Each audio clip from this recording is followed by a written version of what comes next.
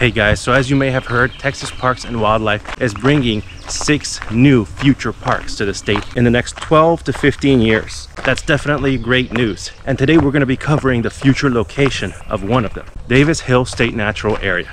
Davis Hill State Natural Area is going to be located around 45 minutes away from Houston. So definitely it's going to be a great option for anyone who lives in the Houston area and wants to escape city life and go outside for a little bit. It's going to span a total of roughly 17,000 acres from the highest peak in the Texas coastal plain all the way down to the pristine white sandy beaches of the Trinity River. Most of the future location of Davis Hill State Natural Area is currently inaccessible on foot.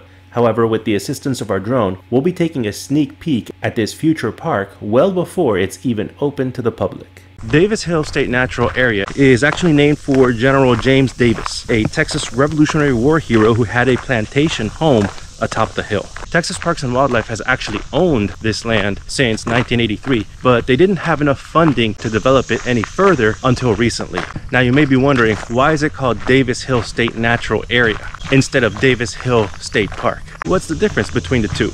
What's the difference between a state park and a state natural area? Well, a state park does indeed focus on preserving the environment, but it also focuses on finding recreational opportunities for the public. Whereas a state natural area focuses less on the recreation part, and they place a little bit more priority and emphasis on preserving these lands for future generations. So as I mentioned earlier, this is going to be Davis Hill State Natural Area.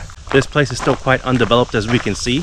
A lot of vegetation, but the public is going to greatly appreciate whatever Texas Parks and Wildlife chooses to develop at this location. So I'm really looking forward to this new park, and I think a lot of you may be as well. Thanks a lot for coming along with me on this adventure.